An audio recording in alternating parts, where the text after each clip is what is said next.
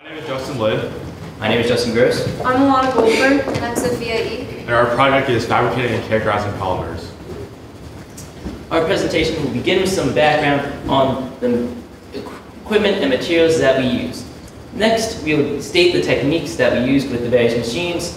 Then we'll discuss the data and its meaning for the future. Polymers are basically long chains of repeated units called monomers. They're high masses and their chemical properties make them ideal for usage with other polymers. And this mixing of polymers can create new substances with a desired set of characteristics. So the polymer that we study is called poly-L-lactide. It's a naturally synthesized polymer from corn and sugarcane. It's highly biodegradable as well. And although it has been around for several decades, it has recently gained popularity for its usage in the biomedical industry, especially as a substitute material for usage in bone pins and sutures. So the first technique we used for characterization was X-ray diffraction. And X-ray diffraction places a sample on a stage and puts it under an X-ray beam. And a detector is able to detect the angles at which the sample diffracts the X-rays. And using this, in conjunction with a mathematical relationship called Bragg's law, we're able to determine the molecular structure. And this is a commonly used technique that's used for many polymers. And the second characterization technique we use is called differential scanning calorimetry. Calorimetry measures the change in heat flow as you change the temperature. And this differential scanning calorimetry is unique in that it compares two samples. And so you have a control sample and your experimental sample. And using that, you're able to determine thermal properties such as heat of fusion, heat of vaporization, fast transition, and specific heat. And this has applications in pharmaceutical, biomedical engineering, and plastics. So our first step was to evaluate the thermal properties of our polymer. So if you look here on the left, you can see our polymer PLA in semi-crystalline powder form. To analyze it, we first prepared a sample by placing some of the polymer into the pan as shown on the right. And we placed the sample in the pan in the differential scanning calorimeter. And it went through 3 cycles. First was heating, then cooling, and then another reheating cycle. And we were able to get a plot of the exothermic and endothermic energy of the sample as it was being heated or cooled. So our next step was to fabricate our polymer. So we used a single screw extruder to fabricate fibers and rods. If you take a look at the picture on the top left, this is the extruding machine. And we first put the polymers in the cone at the top, and the screw would bring the polymer down into the extruding machine, and heat and pressure will be applied to make it a more viscous material. And you can see in the picture on the right that a PLA rod is being extruded. And the pictures on the bottom shows the 2 dies that we use on the extruder. So the one on the right has a smaller hole, which we used for fiber fabrication, and the one on the left is for rod fabrication. We made 5 different thicknesses of fibers by drawing the filament out at different speeds. And for rods, it was the same process, except we didn't draw it out. And after we produced fibers and rods, we annealed samples of all the types of materials, and we did so by heating it to 150 degrees Celsius and then letting it cool slowly for increased reorganization. So we had two main characterization tests. The first of which was fiber tensile testing. We tested both unannealed and annealed versions of fiber 4 and fiber 5. The way that we prepared the sample was that we took a small piece of the fiber and we glued it onto a cardboard frame, which was then mounted onto the fiber, the tensile tester in the grips, and we made 2 cuts on the cardboard, which would allow the machine to only stretch the fiber. And the the fiber would be stretched until it broke. So our second characterization test was X-ray diffraction. So using X-ray diffraction, we can evaluate the structure and degree of crystallinity of the various samples. So if we wanted to compare some different categories of samples, such as annealed fibers versus unannealed fibers, and thin fibers versus thicker fibers versus even thicker rods, and both unannealed and annealed stretched and not stretched fibers that we got from the tensile testing. And lastly, we also wanted to take a look at what a annealed fiber will look like from different views. So we did X-ray diffraction from both a perpendicular angle to the fiber and also along the fiber axis. And this is just an example of how we did X-ray diffraction. So this here is like the cardboard frame where the fiber is still mounted, and to its left is the X-ray tube where the X-ray is shot out, and as it's scattered, the detector on the right picks it up and analyzes. So the first test we did was differential scanning calorimetry. The first curve shown in red is the first heating curve.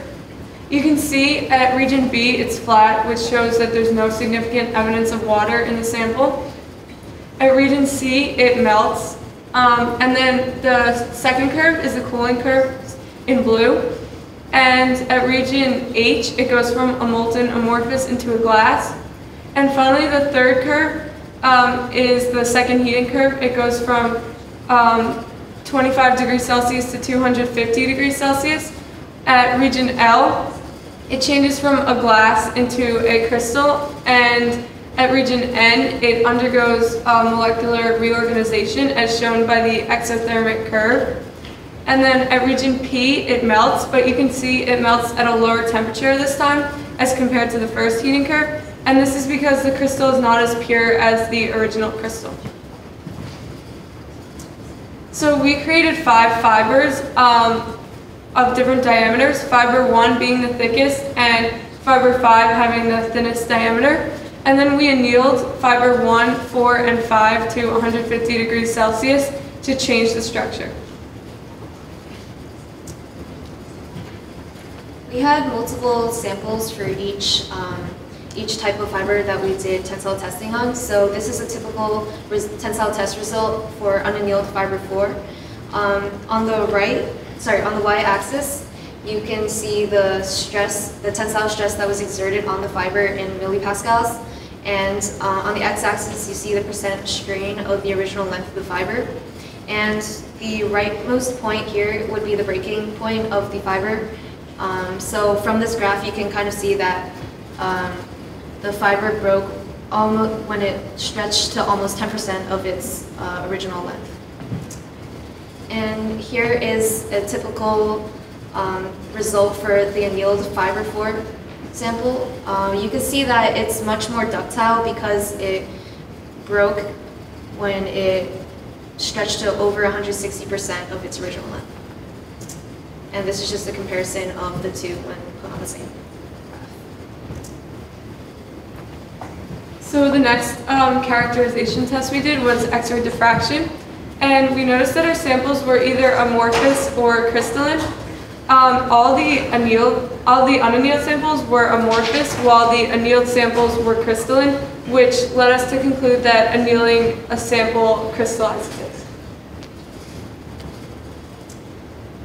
So this is the X-ray diffraction scan of unannealed fiber 1, which is again amorphous, and the ring is created by the 2 theta angle of the X-ray.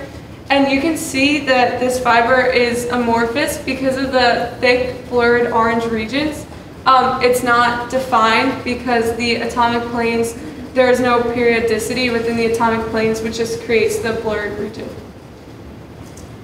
And here's the corresponding X-ray diffraction plot.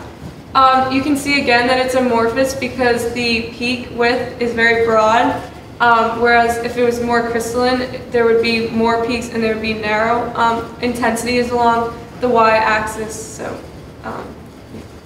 For the annealed samples, again, they're all crystalline, but they were either isotropic or anisotropic.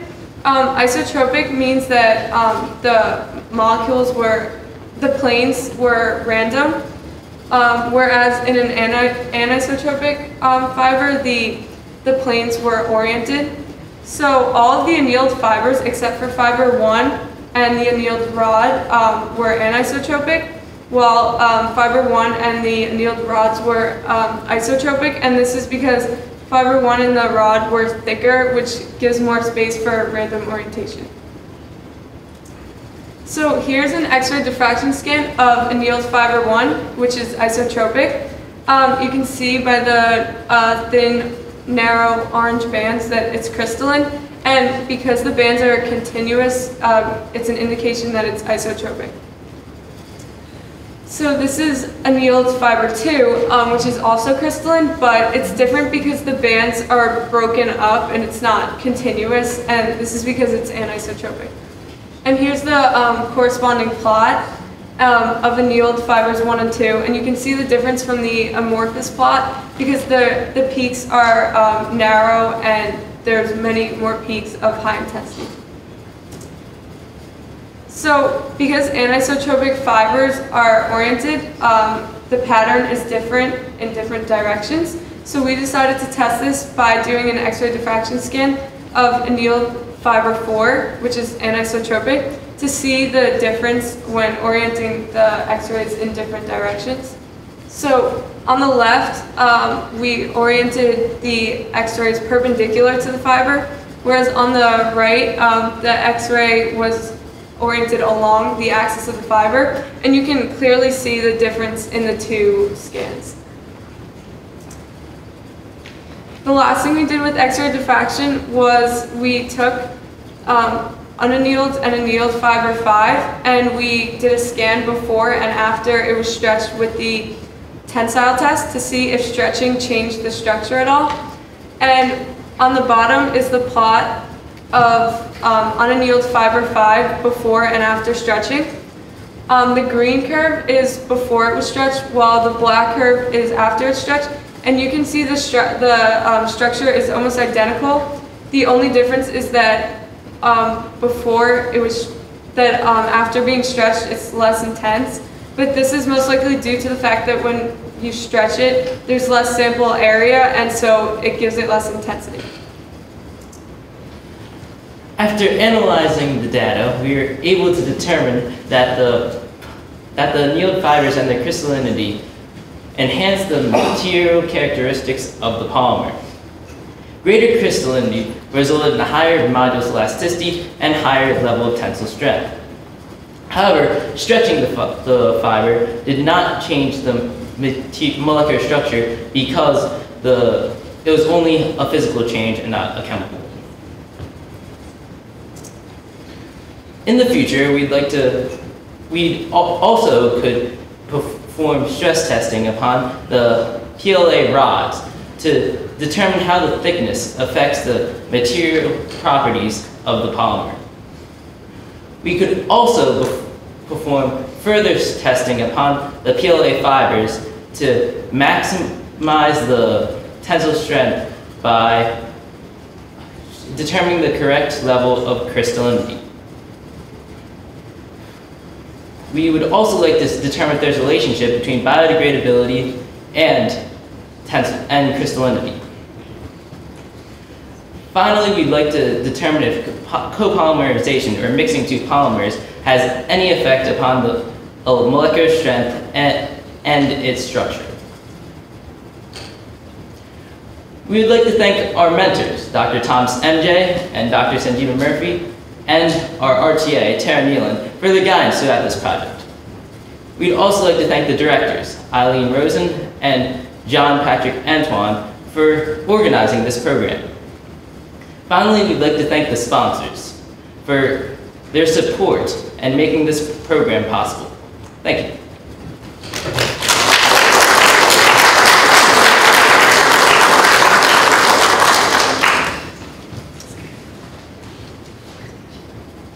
Does anyone have any questions?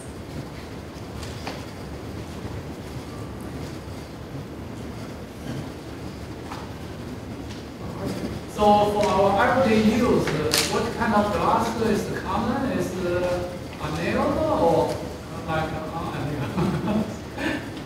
In all kind of home, like window glass, what kind of electric process with anneal, something processor? Are you talking about, well, for window glass, it wouldn't be this material, but Yeah, depending. what kind of material? This PLA material, polylactic acid, currently, well, in biomedical fields, it's usually used as like sutures or bone pins. Like, because it's biodegradable, it's useful like when you're doing surgery, you don't want to have a material being like kept in your body for so long. And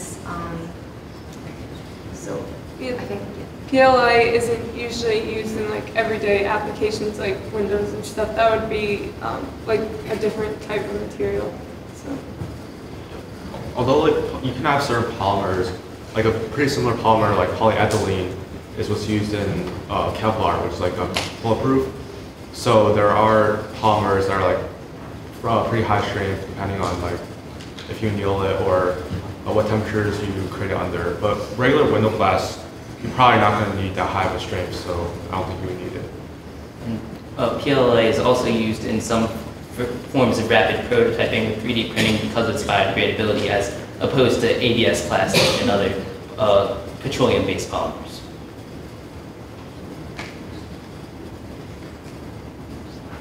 Are there any other questions?